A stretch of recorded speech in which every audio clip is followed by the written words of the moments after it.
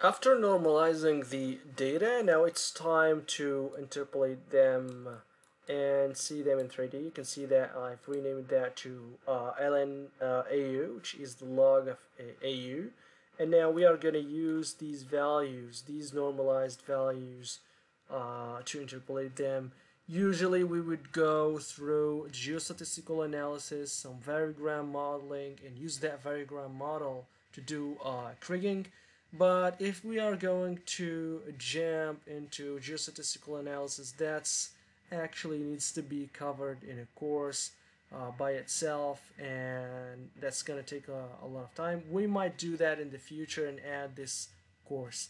But for the moment, to make it easier for you to follow, guys, what we can do here is use the inverse distance weighting as our interpolation method and carry on with that. So to do so, to interpolate the values inside this grid, you just right click and you can go for variogram analysis in here and kriging later on. But we are going to use inverse distance interpolation, and we are going to call this the inverse env for inverse distance, but we are interpolating the log of AU. We are not interpolating the AU itself.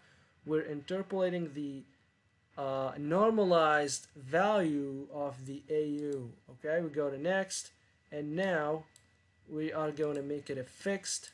So the voxel size is going to be 250 meter.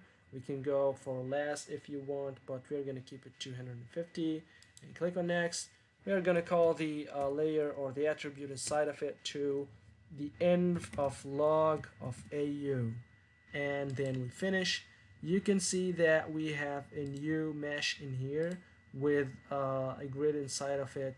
It's called the env-log of AU. You can visualize that in 3D. Go to Field Visualization Manager, View Mesh and Grids, and view that in 3D and click on OK. And you can see that we have that the values interpolated, and the colors actually represents the higher values or lower values depends on the, and let's go and display the color table, and you can see that we have the different values. But these are, I repeat that again, these are the normalized value. These are the inverse distance of the log of AU, not the AU. Okay, so we need to go back to the real value. So what is the function that we apply to a log in order to get back to the actual function itself? I'll let you think about it for a few seconds.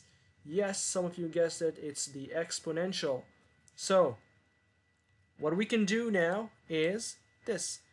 We go to this one and compute a new field, but this time, so this one we are going to, sorry for that, it's not but this is where you put in the name of the grid in here. We're gonna call this the env, this time of AU, because we are going to do the exponential. Where is that?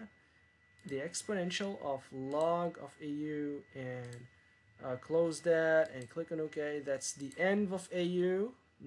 So now let's go and remove this from the view and go to Field Visualization Manager and view that in 3D, and you can see now we have the true value of AU. Now let's go and display the color table. You can see that the values are ranging between 1 and 6.5, and that's the true values of the AU.